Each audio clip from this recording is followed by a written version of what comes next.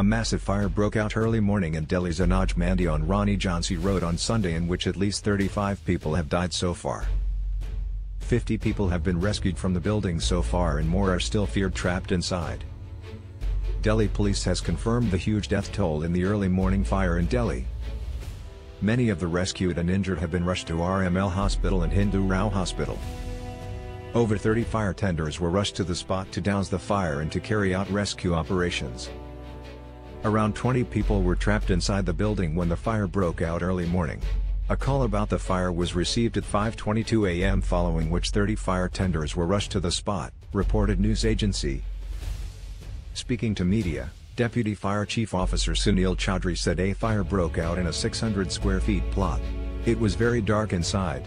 It is a factory where school bags, bottles and other materials were kept.